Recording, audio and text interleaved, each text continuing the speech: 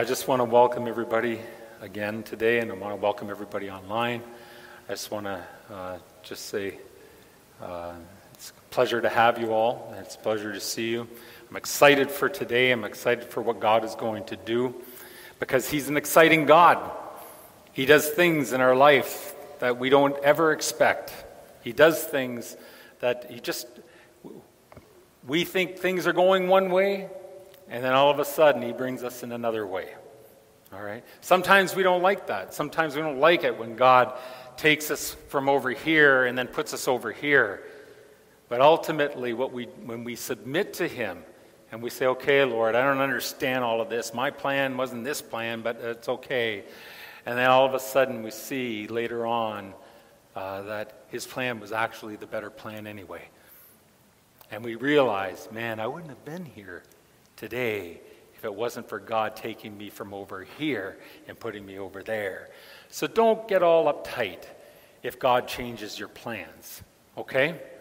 All right? He's got a better plan. He always does, all right? So as you all know, we always encourage individuals to come and share their testimony. We do this for a reason, because there is power in our testimonies. It says in Revelations 12:11, and they overcame him by the blood of the Lamb and by the word of their testimony. You see, our testimonies are a public profession of our spiritual conversion. Okay? It's the way we express to the world something that was miraculous, a miracle that has happened in us. They encourage others to also look to see. This is where the salt of the earth comes from. It's through our testimony, through how we allow God to live through us. They're a testimony to the ever-working and ever-changing power of God in us. Do you understand that? It's important that we do. When we all have a testimony, God has given us something. We need not be afraid of sharing that, ever, all right? And there's more ways to share your testimony than just up front. We can share our testimony anywhere, anytime, any place that the Holy Spirit says, go, now, share that word with somebody. So, it's not just for here. I've got a few facts that I'm going to share with you to help you kind of wrap this around your mind, okay? Number one, Pentecost Sunday marks the day when the Holy Spirit descended upon the apostles, all right? Number two, Pentecost Sunday occurs 50 days after Easter, all right? 3, the Bible records the Pentecost in Acts 2:1-13. 4, Pentecost comes 10 days after the ascension of Jesus Christ. All right. 5, Pentecost is also known as the birthday of the church. Did you know that? Okay. Pentecost fulfills Jesus' promise to send the Counselor and the Spirit of Truth, as it says in John 16:5-15. Pentecost launches the large-scale spreading of the gospel after Jesus' ascension, and Acts 2:41 records, after Peter spoke to the crowd, after receiving the Holy Spirit, over 3,000 people came to the Lord. Number 8, the Pentecostal movement derives its name from the New Testament event in Acts chapter 2. And number 9, the Jews also celebrated Pentecost, but not for the same reasons as why we celebrate Pentecost, okay? God giving the 10 Commandments on Mount Sinai 50 days after the Exodus, and Pentecost in the Jewish tradition takes place 50 days after Passover, okay? So did you catch this? All right? The Exodus was Israel's release from slavery. All right, we all agree with that. We all know the story. 50 days later, they received what on Mount Sinai? The law, the 10 Commandments. Now, in contrast, Easter was the day that Jesus rose from the dead, releasing us from the penalty of the law. All right? And 50 days later, what did we receive on Pentecost? The Holy Spirit. All right? Do you see the difference? You catch that? Well, don't worry. We're going to talk about it as we go on. So Pentecost was an annual Jewish festival, also known as the Feast of Weeks and of the Day of First Fruits, a celebration of the first buds of the harvest, okay? Jewish men were required by the law, all right, to go to Jerusalem, all right, 3 times each year to celebrate the major feasts, all right? In other words, to give thanks and praise to God, all right? So this is, now that the feasts aren't my focus today, all right? But this was the law. They were required to do this.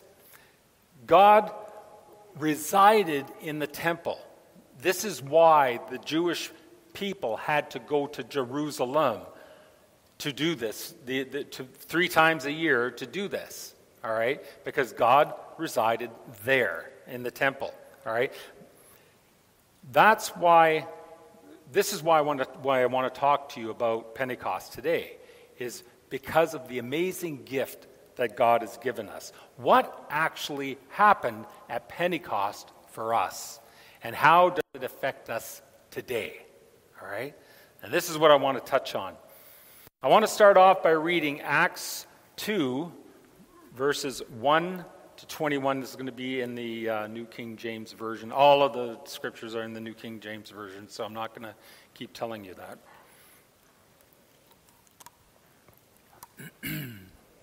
Okay. When the day of Pentecost had fully come, they were all with one accord in one place. And suddenly there came a sound from heaven as if a rushing mighty wind, and it filled the whole house where they were sitting. Then there appeared to them divided tongues as of fire, and one sat upon each of them. And they were all filled with the Holy Spirit and began to speak in other languages as the Spirit gave them utterance. And there were dwelling in Jerusalem Jews, devout men from every nation under heaven. And when this sound occurred, the multitude came together and were confused, because everyone heard them speak in their own language. Then they were all amazed and marveled, saying to one another, "Look, are not all these who speak Galileans? And how is it that we hear each in our own language, in which we were born?" Parthians and Medes and Elamites, those dwelling in Mesopotamia, Judea and Cappadocia, Pontus and Asia, Phrygia and Pamphylia, Egypt, and parts of Libya adjoining Crean visitors, or the adjoining Crean visitors, visitors from Rome, both Jews and proselytes, Cretians and Arabs. We hear them speaking in our own tongues and wonderful words of God. So they were all amazed and perplexed, saying to one another, "Whatever should this mean?" And then, of course, there were others that were mocking and saying, "They are all full of new wine." But Peter had something to say. So Peter, standing with the 11, raised his voice and said to them, "Men of Judea and all who dwell in Jerusalem, let this be known to you, and heed my words. For these are not drunk, as you suppose, since it is only the 3rd hour of the day. But this is what was spoken by the prophet Joel. And it shall come to pass in the last days, says God, that I will pour out my Spirit on all flesh. Your sons and daughters shall prophesy. Your young men shall see visions. Your old men shall dream dreams. And on my servants and on my maidservants I will pour out my Spirit in those days, and they will prophesy. And I will show wonders in heaven above and signs in the earth beneath, blood and fire and vapor of smoke. The sun shall be turned into darkness and the moon into blood before the coming of the great and awesome day of the Lord. And it shall come to pass that whoever calls on the name of the Lord shall be saved. Okay? So, Peter had a very strong warning to the mockers in that day. All right? And so it should be. All right? We need to take this seriously. Pentecost may have been the birthplace of the church, but it was also the birth of the beginning of the last days. The last days started at Pentecost. And we're still in the last days. It's still continuing. It's an age. The last days have a beginning and they have an end. And I believe that we are now very close to the end of the last days, just by virtue of what is going on in this world today. Okay? It's never been like this. But we're not going to get into all that right now. God made that possible through, okay, so all of these things that Joel had prophesied will come to pass until the end. The end of what? The end of the age. The end of the last days. God made that possible through Jesus Christ and the gift of the Holy Spirit that happened on Pentecost.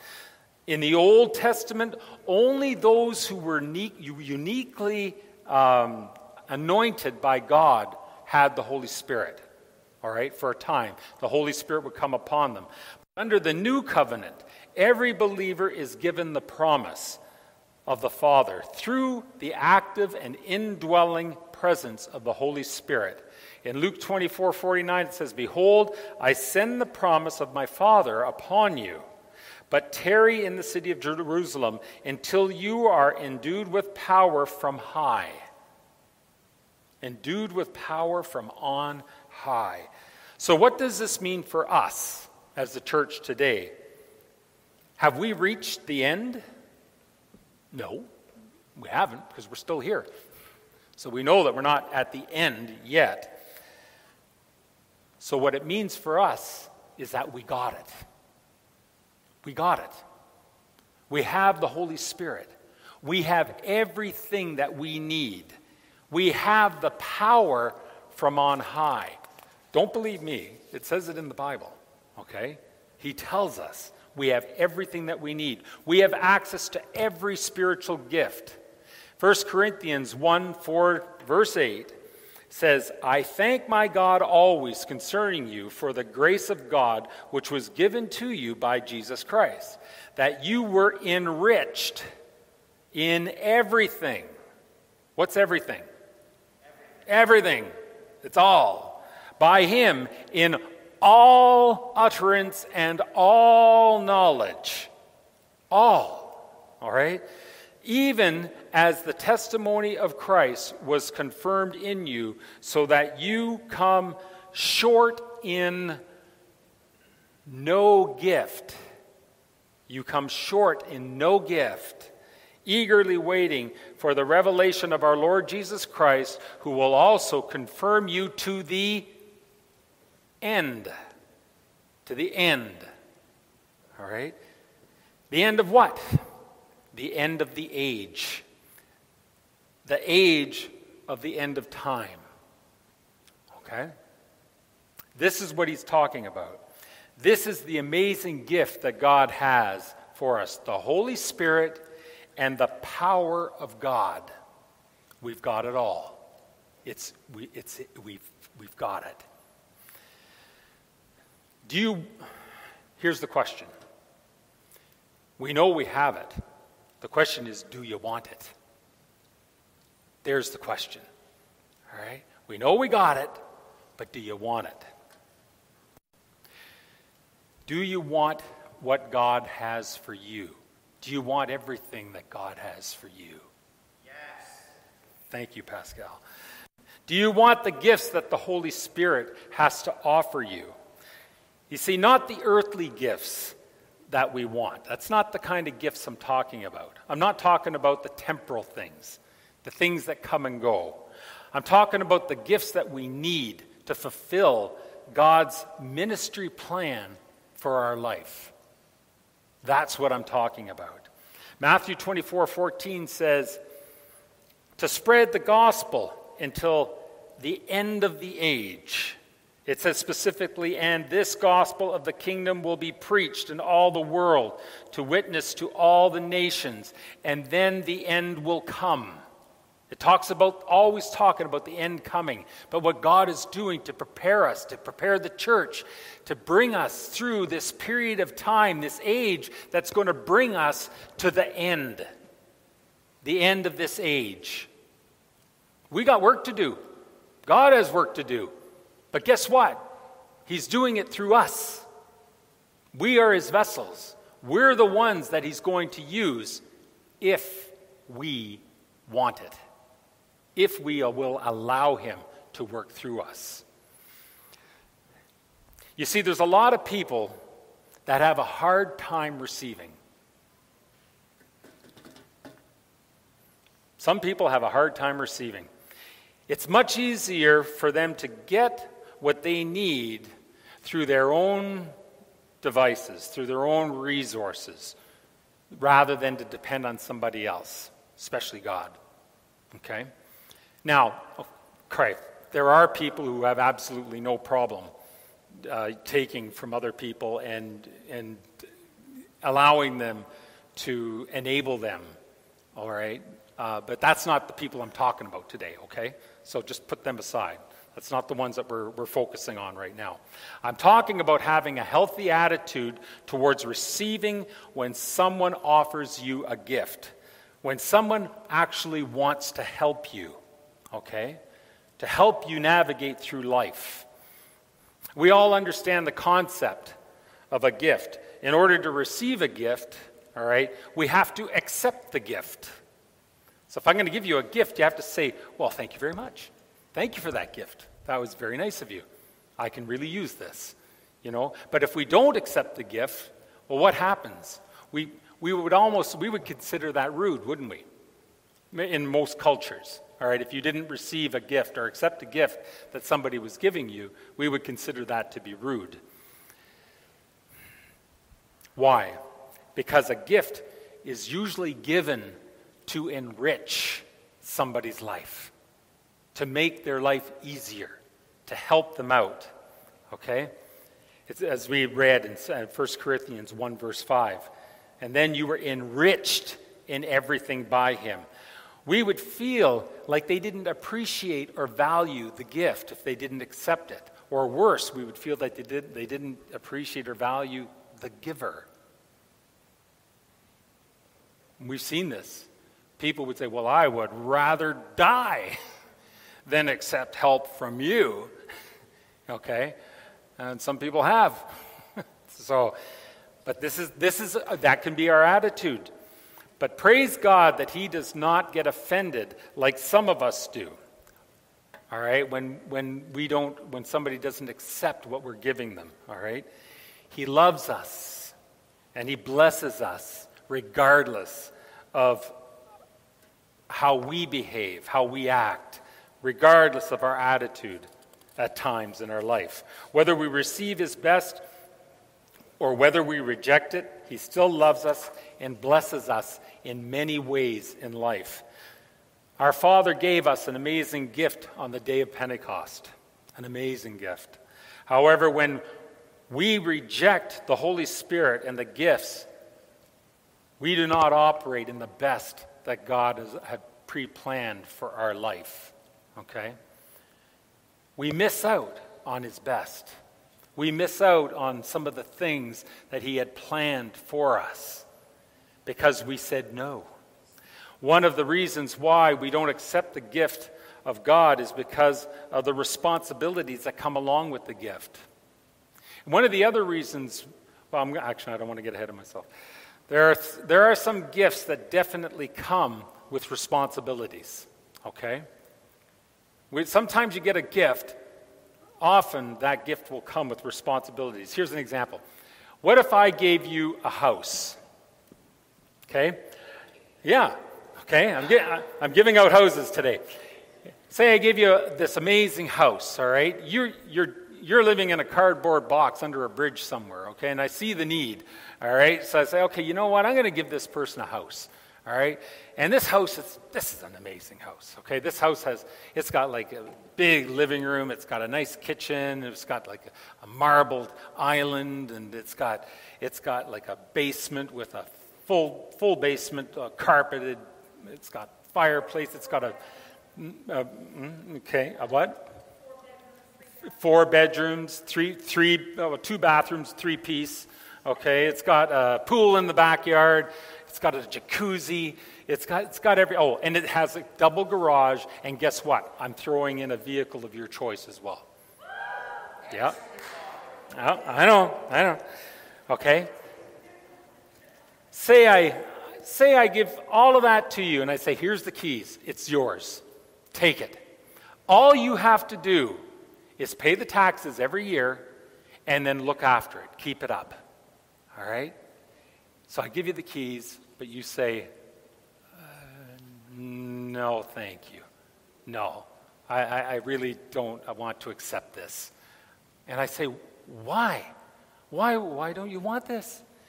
Well, because, like that's a big house, and that's got a lot of rooms, and I'd have to clean that house. I'd have to clean the pool. I'd have to clean the sauna or the hot tub. I got to, and the car. Oh my God! I'd have to get insurance on the car, keep that car clean, keep it repaired. I think I'll just go back to my box under the bridge. Like what would you think of that? I would think that person's crazy. It's like, why? Just because you didn't want to accept the responsibilities that go along with the gift. You see where I'm going? A lot of us are like this, all right? We've received a gift from God. God has given us something. He does. You know how I know? Because he's given something to all of us. It says so in the Word. He didn't make mistakes. He never makes mistakes. If he created you and you're here right now, you have a purpose. God has given you a purpose in this world. All right? But you got to be willing to accept what it is that he's going to do for you.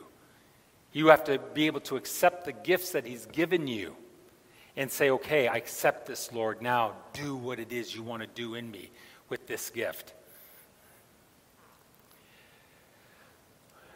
We reject gifts from God because of many reasons. Maybe one, because we're afraid, or we just simply don't want the responsibility of that gift. Sometimes it's because it's kind of what you said, Stacy, in your message. You said, God gave prophetic words to you, and he gives prophetic words to us, but we don't see those prophetic words come to pass right away. All right? And then we get discouraged and we think, well, God doesn't really, they were just kidding. This wasn't really true. God doesn't really want to do that for me in my life. And you see, but we don't realize that what God is doing, and I need to make this clear. What God is doing when God will give you a prophetic word, but he may hold off on it for a time. Why? Why does he do that? I'll tell you why. It's because he's building character.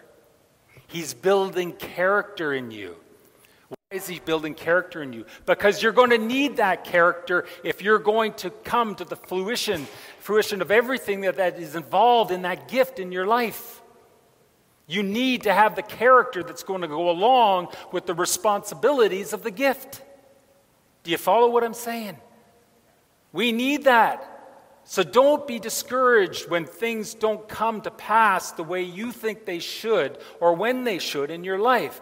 God is doing something in your life. He's building character to get you ready for what it is that he's going to do with you later. And believe me, I'm telling you, you're going to need it. Because the character has to match up with the gift that God has for you. All right? So don't be afraid of the responsibilities that come with the tarrying before the time that the gift actually comes into fruition in your life. Okay? So if you're thinking that God has not given me a house or God hasn't given me a car or anything like that, well, I'm telling you, you missed the point. Okay? You totally missed the point. That's not what we're talking about here. We're talking about the gifts of the Holy Spirit. We're talking about the giftings that he gives us to enable us to operate in the amazing plan that he has for our life. And we need it. Some of us at some point in our lives, we've heard very, very clearly, either from the Lord himself through dreams or visions or whatever, or we've heard it through a prophetic word somewhere along the line of our life with God here on this earth. And sometimes it does get discouraging when we don't see those things happen, when we think they should happen, but be encouraged. Remember, he's building character. Can I give a 30-second example? Not right now. Okay. A word concerning, God will give us a word concerning the direction that God has predestined for you. He'll give that to you. He'll give you a word concerning God's ministry plan for your life. Your ministry plan for your life. And some of us have said, no thank you, Lord. No thank you. I get it, but I just maybe later. I don't know. You know, we just say no. And either because we're afraid or we just simply don't want the responsibility of it. And I know that some of you right now are living your life and you're wondering that you're just not feeling the full completion of something. Something's missing. And I honestly believe it could be because you've said no somewhere along your walk. You've said no to God, and there's just something nagging at you, and you're not sure what it is. That's something that you need to explore, something you need to pray about. I believe that one of the biggest reasons why we experience low self-worth and depression in our life is because we have at some point in our life, we've said no to God. All right? But here's the good news. I got some good news now. All right? It's not too late. It is not too late for us to turn things around because God is the God of redemption. Amen? God so wants the best for your life. God so wants you to move forward into the fullness of what you have, all right, and what he has for you, his plan for you, that he will redeem it at any point. Now, you may have to go through a lot of stuff in your life, all right, but he will redeem it in the end if you allow him to. At any time that we stand up before God and we say, yes, Lord, I am here. Take me and use me. He is good and faithful, and he will use us in a way that will enrich our lives, and it will enrich the lives of others around us as well. Okay? I believe this to be true. I know it's true because it's happened with me many times in my life. I've said yes to God, and I've said no to God. Okay? Many, many times. And I know how both worked out. Okay? So, you've been forewarned. Okay? We can either seek the best that this world has to offer. Sure, we'll have to struggle our way through things, but eventually, with a lot of hard work and, just determination, we'll get it. And we'll somewhat maybe be happy, okay? We can do it that way, or we can open ourselves to the best that God has for us in this world, okay? The best that he has for us right now by just allowing him to be our source, because he wants to be our source. He wants to be our power, all right? The power that works through us. We may have to accept the responsibilities that come with the gifts that he has for us, okay? But the gifts far outweigh the responsibilities. All right? I'm talking from experience. I'm telling you. Hear me now, believe me later. All right? And I'm speaking to you today because I want you to understand this. I want you to get this. God has so much for you. He's got so much for you. You see, God gave his best to us. He gave us his Son so that we could have access to him. So we could have access to his power, his authority, that it could work through us in every situation, every area of our life, if we're willing to submit to him and allow him to take the helm of our life. Okay? He wants that for us. You have all that you need. All right? He has everything there for you. The thing is, do you want it? Do you want it? Are you willing to risk surrendering all to him? Are you willing to take that risk and take a chance for his best in your life? Because it will be far greater than anything that you could ever do in and of yourself. We can toil, we can struggle, we can try to make it all happen, okay? And we will, in some cases, succeed. But I'll tell you, it's going to be hard work. But I'll tell you, when you leave it to him, when you allow him to be at the helm, and you're operating through his power, through his peace, through his rest, it's easy. It does become easy. That's where the Christian life is easy. But you got to get to that point. All right? And it's getting to that point of surrender. So yes, the Christian life is hard until we give up the fight and we allow him to live his life through us. And then we all of a sudden now you see and you experience what it's like on the other side of the cross. See, God never intended us to be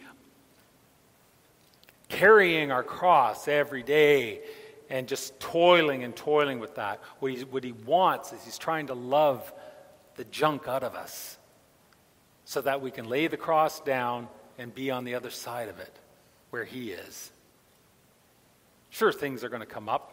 Different situations are going to come up that maybe you thought you gave up, and you're going to have to pick that cross up again, and you're going to have to deal with that matter. But then you can lay it down and get to the other side where it's easy, where his burden is light. Okay? That's what's there for us, guys. That's what God has prepared for us. He doesn't want us to be struggling and toiling. He wants us to be resting and abiding in him.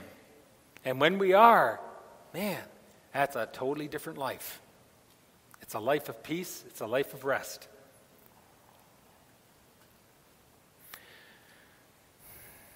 I'm going to end with five things. I got a cramp. Number 1, seek and receive the baptism of the Holy Spirit. He's your friend. He's going to change your life if you allow him to. Stay focused on the Holy Spirit so that you can regularly renew your life and ministry. All right? Because that is where the refreshing is in your life. Number 3, exercise your prayer language as part of the Spirit's ministry in your life. Why? Because this is to edify you. When we speak in our holy language, it brings edification to us. We don't understand it. We don't know. We don't know what God is saying. We don't know what the Holy Spirit's doing exactly. We don't know what we're saying. But I'll tell you what I do know is that when you're done, you're going to feel refreshed. Because that's where we get edification from. It's through the Holy Spirit. Number 4, expect your spirit-filled your spirit-filled relationship with Jesus to help speak boldly, with courage and spiritual understanding. All right? We need this. We need the Holy Spirit to fill us with that boldness that we need to move forward. And then number 5, share Jesus through your personal testimonies. Don't be afraid.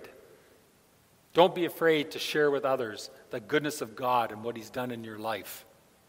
All right? We should all be able to give a testimony in 1 minute. 1 minute. Don't worry, yours was supposed to be longer. But when somebody comes to you and says, and they're meeting you for the first time, and you know you have an opportunity, the Holy Spirit's saying, this would be a good time to share your personal testimony with this person. You'll know, because the Holy Spirit will give you the utterance. He'll let you know. Don't be afraid to say, hey, listen, can I tell you just a little bit about me? This is where I came from. And then in 1 minute, summarize it. We should all have that in our back pocket right there, so that we're ready to give it. And then see what the Holy Spirit will do. You're planting seeds. You're planting seeds in people's lives that need desperately to know the Holy Spirit and know who God is. Amen? Let's pray. Father, we thank you, Lord.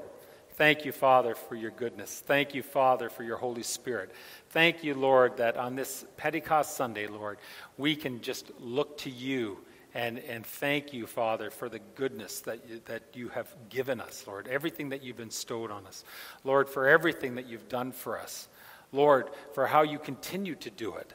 Father, we thank you for it. Thank you for your ever-present Holy Spirit in our life. Thank you, Father, that even though we may walk away from you, even though we may ignore you, even though, Lord, we may follow our own agenda, Lord, that you still love us, you still bless us, you still want us you still draw us to you, Father. Thank you, Father, for that.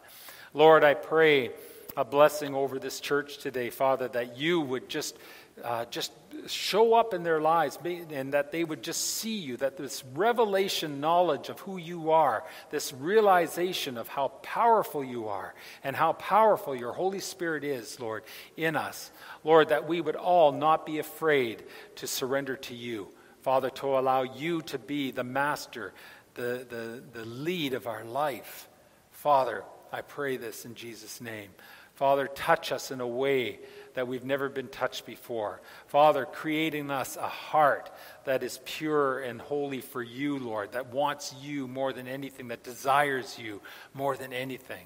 Father, fill us with a passion, Lord, that would want to seek you every minute of this day, Father, every minute of every day of our life. Lord, may you be the focus. Lord, may we be walking in the Spirit and not after the flesh, Lord. Lord, that your Spirit would be alive and active through us. Lord, thank you for what you're doing. Thank you for your promises. In Jesus' name we pray. Now, if there's any of you that feel that you've missed the boat, that you just haven't, you've said no somewhere along the line in your life, and you just want prayer, okay? Because, come up and let us pray with you, okay? It's not too late. It isn't too late. God has more for you. He wants to give you more. He just wants to know that you want it. He just wants to know that you're willing to reach out your hand and say, yes, Lord, give it to me. I'll take responsibility for it because I know that you're going to help me through it.